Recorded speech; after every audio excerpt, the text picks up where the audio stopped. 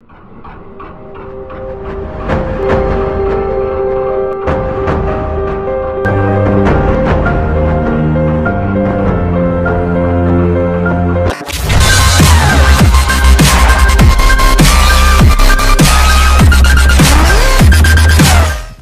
again, this is just a quick start up of my old TS350 disc cutter cut off saw.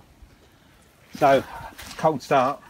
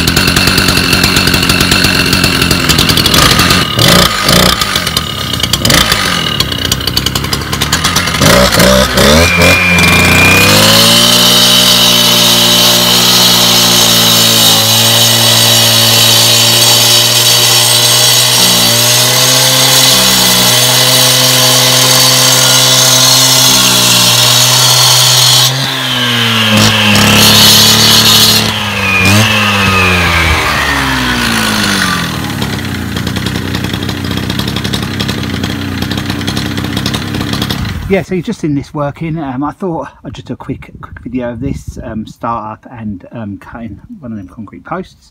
And yeah, I've had this tool, well, I don't know, probably about 7-8 years now. Haven't used it much. I did do a lot of work on it when I first had it, new pot and piston and various other bits. But yeah, it's working all right now. I did have one trouble with it when I last used it.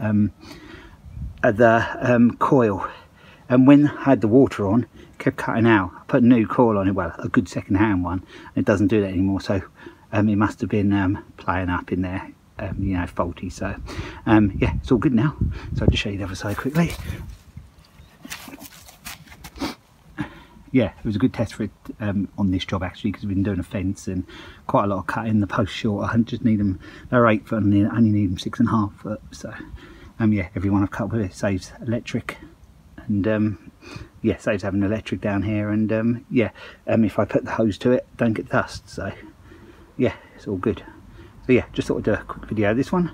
And yeah, it is just to show you, it's Stihl TS350. This one, it's the earlier model than the one I'm featuring on the channel, which I'm sort of restoring.